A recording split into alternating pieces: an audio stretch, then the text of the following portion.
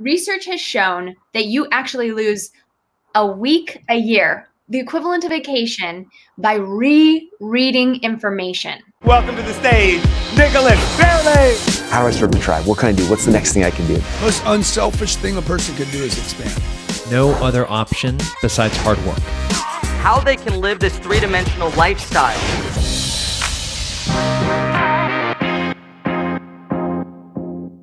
Hello and welcome back to another episode of the $1 Billion Brotherhood Show. I'm your host, Nicholas Bayerle. If you're watching on YouTube, which you totally should, you're gonna wanna hit that subscribe button, especially if you have not yet. And then also there's a little bell that you can ring, and it'll actually give you notifications of when things go live. Things are bombarding us from all over the internet, from the news to our social media, disruptive marketing. It's nice to have things that break those cycles, that give you confidence, power, and an edge on the competition to go out there and achieve, to help more people, and really just feel freaking good in the day. And one of the ways to do that is by tuning into the $1 Billion Brotherhood. Today's interview is absolutely fire. I'm super pumped. Yet if you have also not checked out the podcast on iTunes, Apple Podcasts, you're gonna wanna go over there and help us out with a 5-star review. Now, if you're brand new, I don't expect this from you. Yet if you've been getting value from the show, if you've known us from any length of time, this is my ask.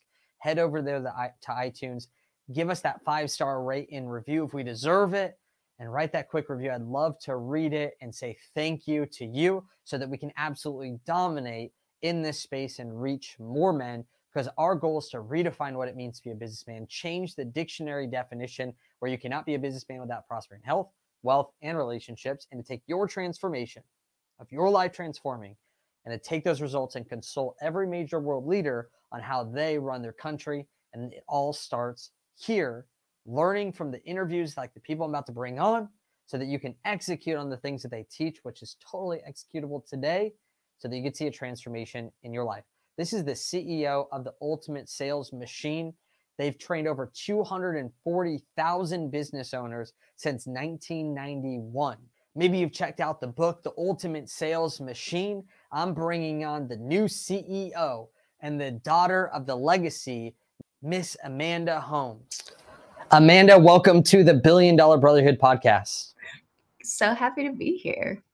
I know we met on Clubhouse first off, which is like the origin story of how we built a friendship. And then we actually went into the DMs on Instagram, which is pretty crazy as well. Crazy things happen in the DMs. I'm sure more for women than guys. Actually, we get lots of spammy stuff as guys in the DMs. And my wife is the one who actually manages some of like our requested folder, which yours must be crazy.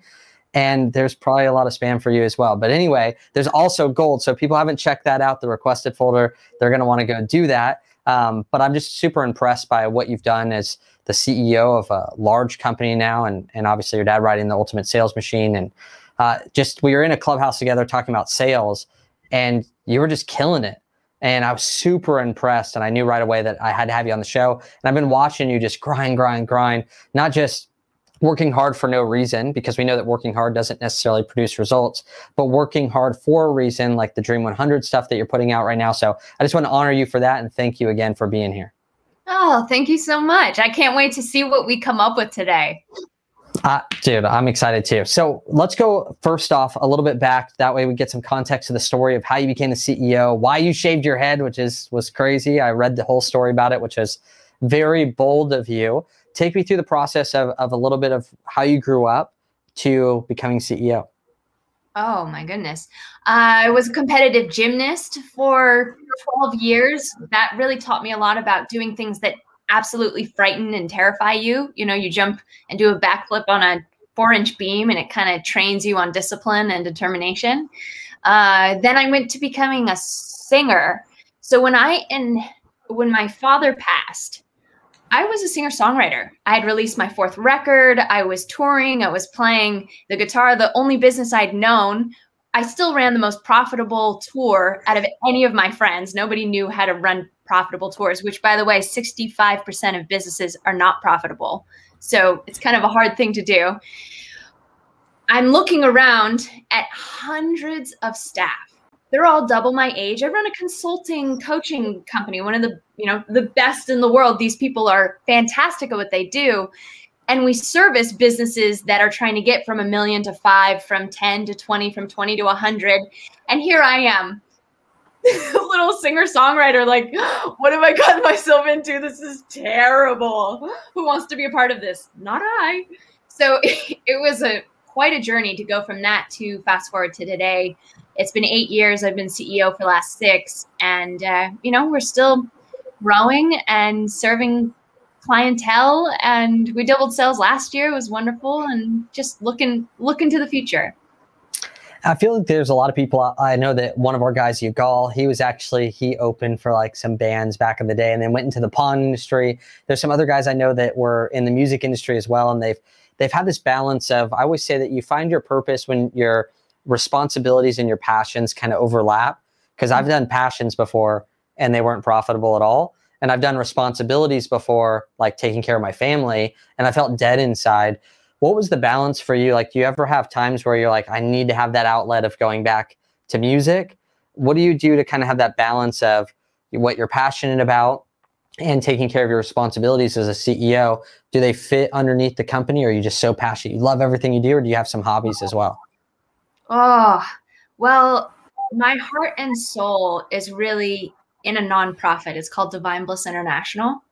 And I've lived several years actually in their healing centers, one in Singapore. I spent some time in Singapore living there, and then also in Florida, where they teach, because my father passed at 55. He basically just worked himself into his grave. So that was my huge hesitation of, I don't want to jump right into the grave right next to him. I want to learn from what he went through and change myself. So I was lucky enough to meet my mentor, who's actually an Indian saint. Her formal title is Sarvalokama, Her Holiness Shri Shri Shri 1008 Guruji Punamji. I refer to her as Guruji. And she has this center in Florida where that was my sanctuary. That is my place where, I spend time. They have a community garden teaching people how to balance their bodies and get fit by just digging in the dirt, and learning gratitude from pulling weeds in the ground, and knowing where your food comes from. Because who knows if Kingston will even know where his food comes from or how it's developed, so that he can have a healthy diet and a healthy way of life. So that is my passion, and my music kind of fell into that as well, because Guruji taught me a lot about mantra meditation. And because when you sit silent, the monkey mind just gets louder. It's not about sitting in silence. If you can use the sound of your own voice to calm and calm the mind, so that you actually elevate your consciousness, that is the point of meditation, is to have this elevated form of consciousness. So I believe that mantra meditation actually gets you there. And so I've studied that quite a bit with Sanskrit chants and such. So interesting.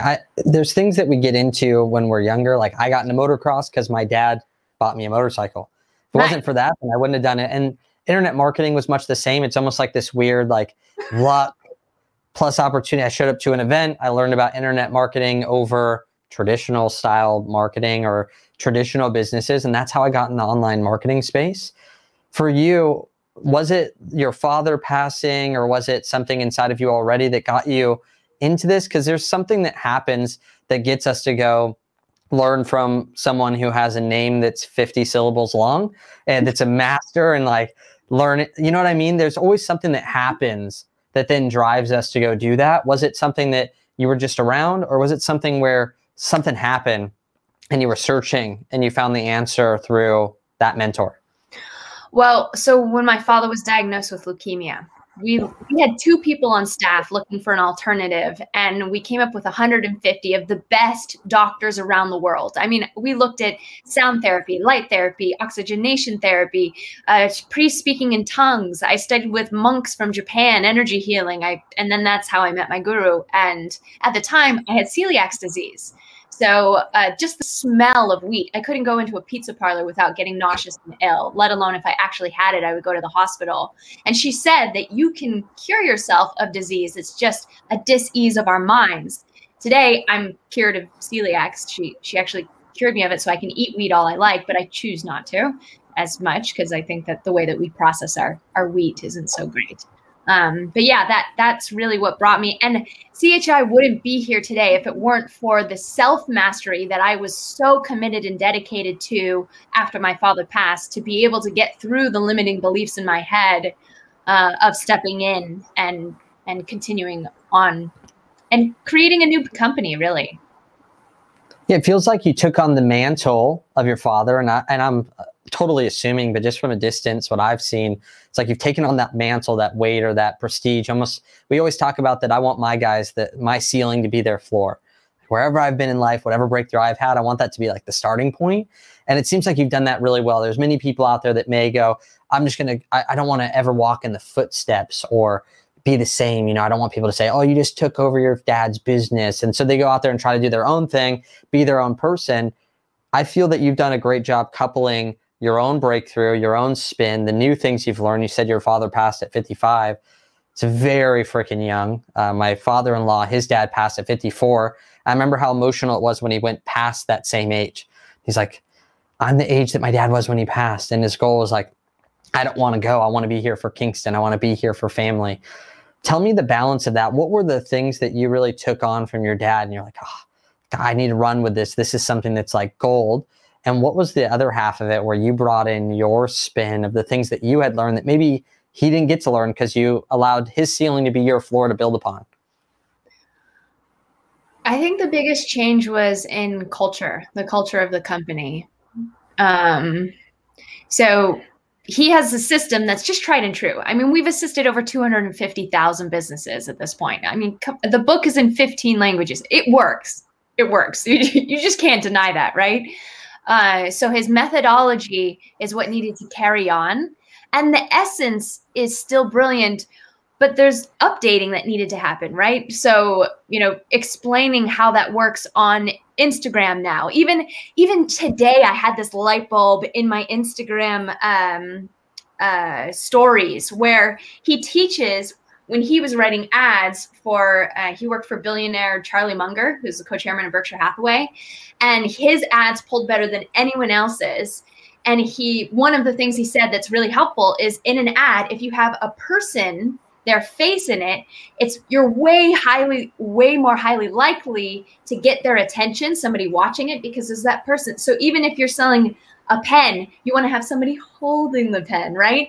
And I noticed the same thing in my Instagram story, that if I had just text, it's not really all that entertaining, but when I swiped up and added a person looking at the text or dancing to the text, I'm like, oh, it's the same thing. It's just an Instagram now instead of in a newspaper. So being able to take those methods and bringing them to the modern time was important. But then where I really said, I put my foot down and said, this is how you run your company, this is how I'm going to run my company, is in company culture. There was a lot of very aggressive, brutal. It just was a very terrible company culture. I mean, they all loved my father. They loved him. I mean, they would lay down dead for him, but there was just vicious, catty activities that me as a CEO, I've let go of all of that and chosen people that I can trust and that I know has my back, as opposed to will stab it if I'm looking the wrong way. So that was a big thing. And then I have two ways I want to go, but first off, what's the difference in personality between your dad and you? And I never thought I'd go this way, but it's just fun for me because his personality type, you know, I'm a high D personality on DISC, and we get into other ones. Yet oftentimes that like passion comes across as anger. You know, it's like fear is being taken advantage of. There's all these different things. I'm assuming maybe you had a little bit different personality than your father that allowed you to step in and maybe have strengths in an area that not saying he didn't, he just was focused on other areas. What's the difference, do you feel?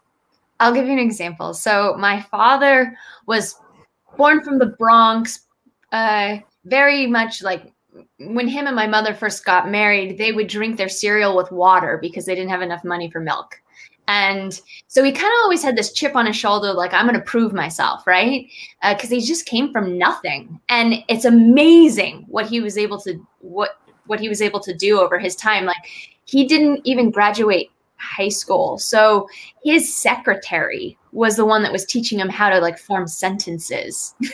Like it was, and the fact that he's a New York Times bestseller, he never shared that because he was so embarrassed of it. But to me, what a victory, right? But then I grew up with my mother, who was just salt of the earth from the Midwest.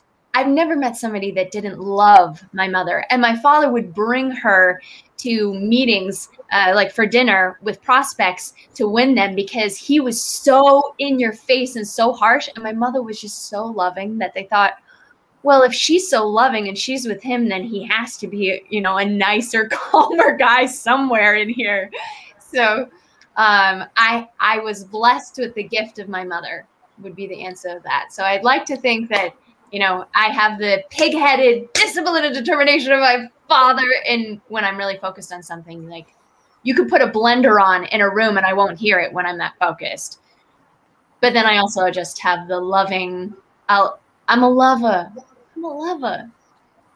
What's funny is that your dad had like another sales secret right there, which is like, bring your spouse along. It's like, that's so true though. With a lot of our guys, I'm like, man, there's some of them where I go, and they're pretty brutal, but like their wife's amazing or their girlfriend's amazing. And if they like them, then they must be okay. You know, I'm like, oh, they're like, there's a rapport building with that. That's so interesting that you talked about. And then the one thing I wanted to touch on that you talked about with your dad, the things that he had written about or talked about or spoke about or trained about being modernized with Instagram, or how do you apply it? One thing that I love from my time with Jay Abraham is that he always talked about things that stood the test of time. I actually just listened to him the other day and he talked about, well, there's 10,000 different tactics to make money, but there's like 3 ways to really make money that all those tactics fall under. And those are the things that stand the test of time. If you tell someone, well, this is how you set up a profile picture and you need to make sure there's a ring around, and you tell the tactic of it, it may only last for a day, today's day and age. Yet with something like your father taught or the things that you're teaching, it's the things that no matter what will fall under the umbrella of that. Just like you talked about, this is exactly what he talked about before, yet it's in a way that's just digital now. Like having a face, I mean, selling houses is one of the oldest jobs or businesses out there. And what do the realtors always do? They put a face on a billboard because it's a face that you can trust. Or they put a face on their sign because you're like, oh, they're smiling, they look nice, like they don't seem that intimidating, I'm going to call. Whereas if it's not the face, then it has to be a brand that's like the best in the world. It's like Keller Williams. You're like, oh, I trust it because of the 100 years or 50 years or whatever it is that they've been around. And so just to take away for the people listening, take that away for sure. And make sure to grab the book as well. There's no reason not to. Books to me are the most, I had John Lee Dumas on just 2 weeks ago. And he wrote a book and it's like $20. And I'm sitting there like, you put all this time into this book and it's all your best stuff. It's like diluted. It's like concentrate of all the best stuff in the world. And it's $20. It makes no sense. So make sure to grab the book if you're listening right now, Ultimate Sales Machine. Go ahead. You have something you want to say about that? To say that my father's clients were actually pissed when he first came out with the book because they're like, I spent $250,000 with you to learn what you put in that book for $15. Absurd. And think about $250,000 at the time as well. Because even over the last 10 years, 250 grand isn't the same as it was back then. With all the charts and everything, they think like inflation's like 8% a year. So you do that every single year for a while. And the $100,000 that people buried in their backyard 20 years ago is definitely the same $100,000, just with less buying power now than it had back then, which is interesting why money moving is what's most important in building it. So I know that we were talking beforehand. I want to jump into some of these secrets that you had with time management hacks that billionaires use, mostly because I want to rip them off myself and use them in my own life, not to teach, but to actually implement. Which is also a good point for people to know as well, is that don't listen to things so that you can go and tell people about it. The most important thing that you do with the information from the show is to actually do it. Because it doesn't matter if people know it. It matters that you do it. And then you can let people know if you want. Yet reaping the benefits and the rewards in your life is most important. So break them down for me. Give me the overview, and I'm going to be taking notes. Okay, so this originated when my father was working for Charlie Munger. So Charlie Munger's a billionaire, right? And my father was working in 9 of his companies, and he just could not keep up. He was spending all day in the office just replying to everyone else's questions. Hey, got a minute? Got a minute? Got a minute? Meetings would break out all of a sudden, and then 3 hours later, everything that you had planned would not get done. So then he'd get home from the office and then do all of his work. Like, he wasn't even used to working at the office because there was so many people asking for his attention. So then he created I won't go into the details of the story. It's really freaking funny, but it's in the book. So then he created 6 steps to make sure that your time management can increase by 500%. And I will tell you, as I'm in the middle of a launch right now, we created a wonderful new product, and every single moment is accounted for me right now. I mean, the last 6 days I've slept maybe 3 hours a night. Last night I got 5, but it's been insane. So when you know that every moment counts, how do you utilize it best? It goes something like this. I'll tell you that I like to write it on a paper so that I have it separate from all of my devices. And So, the audio people, she has the yellow flip paper, by the way, from like the original paper that came out 200 years ago. It's amazing. 200 years ago. Okay. Step number 1 to the 6-step formula, touch it once. So research has shown that you actually lose a week a year, the equivalent of vacation, by rereading information. Rereading. So like, how many times have you reread an email and gone to search for it? So when you know you're going to do something, touch it once. If you know, okay, I want to read this email, it's going to take me some time, I'm going to read it first. I reply back to them and say, hey, I need, I can reply to this later, or even putting it into a folder that you say, this is when I'm going to do it later. Don't sit there and go, oh, I know I need to reply to this email and read it 50 times, right? First hack, touch it once. Okay, step number 1. I failed that one so far. I have so many Voxer messages with all of our coaching students, and sometimes I'll listen and I'll go, oh man, that one's like really in depth. I need to listen to that again. So failed number 1. Go ahead. Well, this is also a good point. So you're saying, so what we teach is to have at least 1 hour a week where you're meeting with your staff. So for you, I'm sure you have different times in your schedule for your clients. So when he'd have an email that was like 10, a crazy long email, he would say, his reply would be, let's discuss this in our weekly call. Bam, done. I've finished it. And now it's on him to bring it back when we have our meeting. That would be a good hack for you. So I don't know if you can put that in there, but that's one. Totally. That's amazing. Over and over again. I can't talk about this now. That's too long. Don't expect me to email you a huge long reply. Let's discuss it in our meeting, right? Put it on the agenda. So that was touch it once. Okay, step number 2, list off your top 6 things that you have to do in the day. So a lot of people will list off 20 things, 30 things. So then they're checking off their list and they're feeling so proud because they're doing all of these things and getting them done. But we really have to care about what's most important. And for anybody that's trying to level up in their lives, prioritization is key. So what are those 6 things? So just list your 6. That's step number 2. Okay. Step number 3, this is crucial because, yeah, you may have your steps, but how much time will it take each step? So allocate how much time. Okay, I'm going to spend 30 minutes to this. I'm going to spend an hour for this. And then what you realize is in step number 4, when you start prioritizing which things you need, and then step number 5, putting them into your schedule, this is the game changer, because just to have a to-do list is one thing, but to actually look and say, okay, wow, I thought I would have enough time to do this thing, and this thing, but I won't. So I'm going to make sure that the most important thing that I have to get done today is actually going to be at the top of my day because I'm fresh and I'm ready. And then when I know I have 15 minutes, I think I can write that email to to, somebody that I'm trying to close as business. And I'll put that right before lunch so that, I can have a relaxing time. And then right after lunch, this is what I'm going to do. So even if you're chunking it down to 15 minutes, I'm going to do this. 2 hours, I'm going to do that. It manages the expectation of your day so that by the end of the day, you've been the most productive with the time and you've met the expectation. Whereas if you're just writing down these lists and you look and, 5 hours have gone by and you're like, oh, I didn't get anything I wanted done today. Well, yeah, because you didn't figure out how much time it would take and then prioritize it and put it into the list. Does that make sense? 100%. Okay, great. And then the last step is to throw it away. If there's something that you don't need, let it go. We don't need to be hoarders. We don't need to hold on to stuff. Just let it go. So that is 6 steps. Yeah, the thing that I love about it is that when I first started really seeing momentum, I remember I was at first started business, did pretty well. I told everyone I was retired.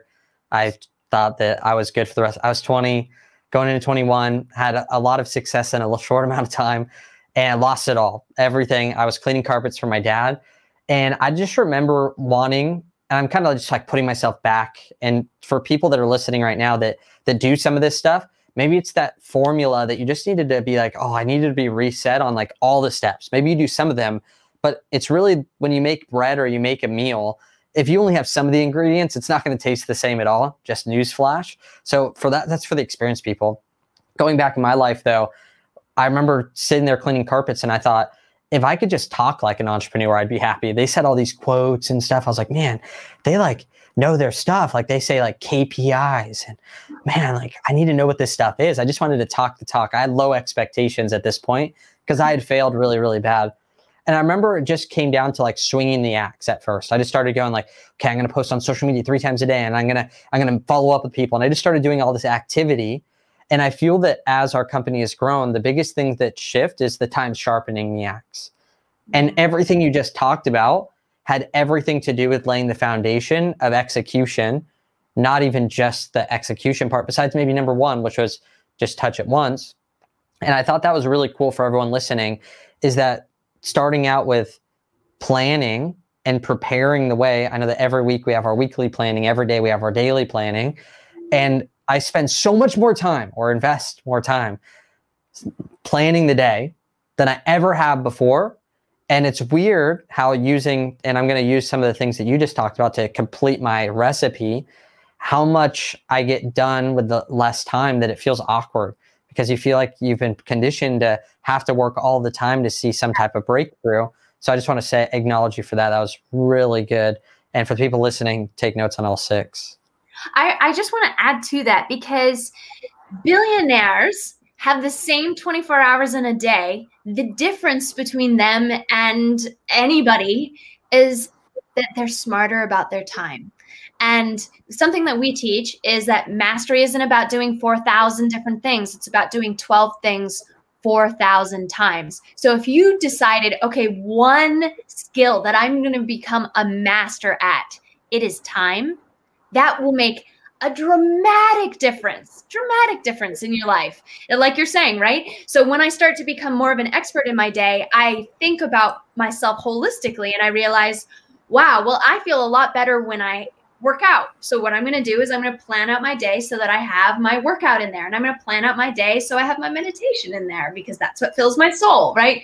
So I 100% agree with what you're saying. What's the time frame that you usually invest in this side of it so that people could leave here and go, they don't overanalyze and think, man, I'm planning my day all day. I don't know what to do. And they don't underdo it where they're just kind of like, oh, okay, I have to do these things, whatever. I'm going to write them down. How are you prioritizing your day? Is there like a formula that you use? Well, I use the 6 steps, and my father used to say that you can do it in the morning before you start. It takes 5 minutes and it'll increase it by 5 minutes throughout the day. But I like to do it the night before or after my day's work. So I'm very clear and intentional. And I'm a huge believer in when you sleep, your whole mind is processing all of the information. So right before you go to bed is like the most crucial time. Your brain is going into beta mode, which is slower vibrations. So it's easier to take in information. So if I'm sleeping with the intention that when I wake up, all of these things are going to happen. Like this morning, I woke up at 6 and my email for the day just flowed out of me. Like I couldn't even see. I'm like, I can't see, my eyes hurt, and I'm typing it out because while I was sleeping, it just was processing. And I think that that's one of my favorite emails I've ever written, was what we went out to our database today with, because it was just so powerful. And I really believe in the power of your subconscious mind and programming it before you go to bed. You could tell that I haven't known you long, a few months now, and I've been watching you from afar, yet I feel that you're in that mode right now that, you know, we look back on in our lives and go, oh my gosh, like I was in it. I was excited. Like you're waking up at 6, like writing an email with your eyes closed. That's when you're really in it and you're capturing those times. I don't know how it's always been, yet I can tell you're in that awesome state, which is amazing that we did the interview now, because I'm capturing this moment and the energy that people can get from it. We talk about some things are better caught than taught. Sometimes it's just catching your energy and your focus and kind of taking it on more than just even the words you're saying, right? They say English or words were not our first language, but posture and body language and facial expressions and all that is definitely more so the things that we learn first. So take me through a little bit about what you're working on now. I want to make sure that the people listening can get involved with some of the things that you're doing right this second, especially because you're getting 3 hours of sleep every single night and you're working so hard and putting out all this energy. I would hate to leave here and they go, oh, I'll grab the book, but then they don't know what else is going on. So please take me through it. And I want to know for myself as well. So my father created this concept called the Dream 100. It's the fastest, least expensive way to double your sales. Another one that came from Charlie Munger days. And he realized that when he got a list of 2,000 different advertisers and he said, okay, I have to cold call all of these people. He did some research and he realized that only 167 of them purchased 95% of his product. So instead of going after 2,000, he did an intensive effort to just the 167. So that's when the Dream 100 was born. So there's a smaller number of ideal buyers compared to all buyers that will spend more with you more often, and it will be cheaper to market to only those smaller buyers because you're not marketing to all of them, right? So that is what the premise of the Dream 100 is. And over time, it has evolved. You know, people like Russell Brunson have taken it on and started teaching it as well. And I'm so grateful for that, how my father's legacy has just bloomed. But being in Clubhouse, I would step into these rooms and people say, yeah, the Dream 100. Yeah, the Dream 100. And I'm like, who are you? Who is it? Everybody's talking about the Dream 100. And I found that there was this lack of understanding what the Dream 100 was actually about. It had become about, you know, sending somebody a gift and then they post it on social media and they see the picture and they're like, ha, I did the Dream 100. The Dream 100 is about doubling sales, not getting likes on Facebook or Instagram. So from that understanding on Clubhouse, we bore this new Dream 100 course where it's my father's principles, timeless, amazing.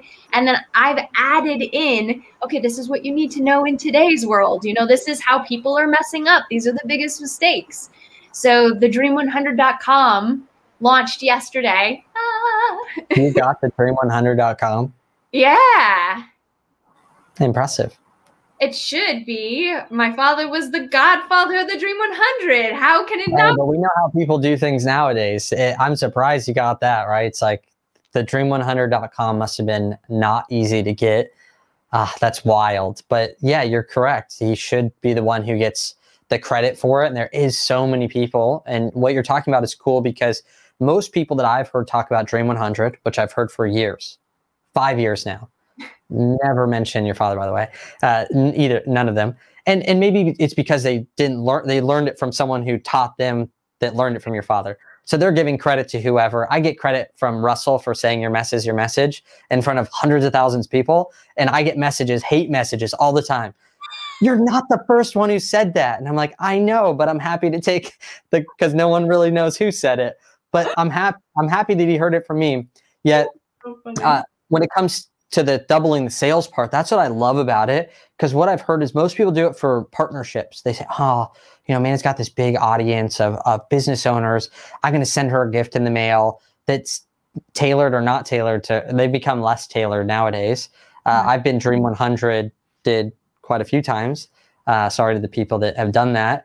And I usually get like long written, printed out pieces of paper with like a toy. And I'm like, this thing's like 99 cents. I don't like it. And I don't like reading long piece of paper. I've never finished one, ever. I know it's terrible of me. I apologize in advance. Yeah, I've never done it because it wasn't tailored to me. And I just felt like, oh, I'm getting Dream 100'd in the wrong way. So doubling sales, not just creating a partnership or someone who can promote your stuff, yet actually focusing on, I'm thinking about one of our guys, Nate, who sells produce to Panera Bread and all these different people. And I'm like, oh, wow, why don't, instead of him trying to go after everyone, why doesn't he just go after like the top 100 buyers of produce and just do your version of Dream 100, where he can stop making all these calls to people that never buy and start focusing on your method? So how do we get involved? Because are you doing a challenge? Are you doing like, what does it look like? I need to make sure that we get involved with this. At the moment, so I've just launched it to a small group of people just to make sure that we start getting people through it and they've experienced it. So the dream100.com, people can go and get from now until Monday. I don't know when this is launching, but Monday we still have a special price, and then it'll bump up and I'll bring more people in. But at the moment, it's just creating that core group of people that want to go through it and experience it. And I get their feedback and their testimonials. And I mean, we have great testimonials. Don't get me wrong. We've been doing it for 30 years now. But yeah, a new level, a new version of it. And even the thing is that like I was in the health and fitness game for a long time because I was 60 pounds heavier. I lost the weight. And I was consistently always looking for how I could be fit. Worked out with Navy SEALs for 3.5 years, 6 days a week. And there's times still where I'm like, even though I knew it and I did it, there's times where you just get that 3% off course. How they talk about like planes getting off course and not course correcting. It happens to everyone. And what I've noticed, I just created a training actually for the podcast that was about the top things, the top success habits that I found from people like yourself that I bring on an interview, is that they're such good students. I'm so impressed. Peng Jun, great friend of mine, always in the front row, always taking notes at every event, asking questions to everyone and learning from people where I'm like, this guy, you have 100 times bigger business than this guy. And he's like, oh, how did you, always a student. And so right now for someone to realize that someone's on the path to destruction is a person that is like, I already know that. That's like the worst case sign. I know that no one listening here would have that. Yet I know that people out there definitely have seen other people that have those destructive behaviors that know it all. And what happens is that when someone knows it all, we end up modeling it. If we look up to them, we're like, oh, I'm not supposed to show up and go to these trainings. I already know Dream 100. Oh, I don't do courses or little things. I need to only go to the big stuff. It's just not about it. It's about learning and growing. So I'm looking forward to learning and growing from some of the stuff that you guys are teaching. Getting the book, talked about that, Ultimate Sales Machine. Got to get the book. I got to get the book. Other people out there, you're going to want to get it as well. And Amanda, thank you so much for investing time with us and bringing in not only the time management secrets of billionaires, legit billionaires, not just studying from afar, but studying close with, and also sharing some of the stuff with Dream 100, some of the things that maybe have been debunked now by you, and that it's about doubling sales. And there's an originator that it came from that we could learn from. And that is now you, which I'm excited about, thedream100.com. Thank you so much. I've had such a blast. I look forward to it. I actually think I could interview you about Dream 100 failures and how you've gotten so many that you hated. I would love to do one on that, actually. They've never worked, ever. That. Oh my gosh. I want to do that. We have to do that. And some of them are like my friends where I'm just like, hey, if you just like messaged me, I would help. But like you sent me this really weird like basketball in the mail with a long form sales letter. And I know that you sent the same exact thing to everyone else. And just because of that, I don't feel special anymore. Whereas I love things like Gary Vaynerchuk, where he's before said, oh man, like I saw a guy, I saw that he loved the Knicks. And so I bought him a signed jersey. And I'm like, oh wow, like that actually is cool. Like if someone saw something that I liked, I'd be like, whoa, they invested time here. But it actually worked against them. The fact that they sent me something so generic that I knew I was just getting textbook Dream 100 did, if that's a thing. And it's not even textbook. It's like forgery textbook. Okay, now I'm getting too far into it. But that'd be awesome. That'd be amazing. And also for the people listening, what you don't know is that I had Amanda sit here and be my tech person, my sound tech person for like 30 minutes to make sure this happened. So next time, if we do the interview, which we will, of bad Dream 100s, I'll make sure that we don't have any tech issues for you. That was definitely fun. I'm used to it. I was an audio engineer and around audio engineers all the time. So I studied it. I know how difficult video and audio can be. So. Well, thank you so much. Is there another place that people go check you out? I know you're active on Instagram. People can see the updates of what's going on with Dream 100. Is that the best place to follow you? Yeah, you could go on Instagram. My name on Instagram is Amandita Holmes because Amanda Holmes was taken. We used my salt. So that's hilarious. You got the dream100.com, right? It's dream100.com. Yeah, I didn't get it from Holmes. Yeah. And you can't get your own name on Instagram. That's something that we need to change. We need to reach out to the Amanda Holmes and need to get her to switch over the username. But thank you so much. That was super fun. And I'm excited to do the debunking of Dream 100. Oh, yes. That's a good title too. Okay. Yes. Thank you. Thank you.